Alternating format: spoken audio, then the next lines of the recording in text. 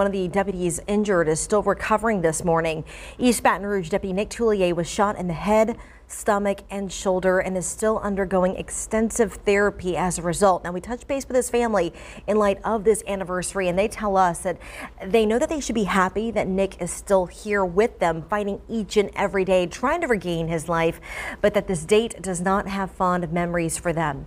They go on to say that heroes were lost that day in 2007, and with their heads bowed, they continue to pray for all law enforcement officers, military personnel, first responders, who gave all and continue to give all in service to our great nation. And again, this morning, Nick is at home with loved ones and continuing with therapy.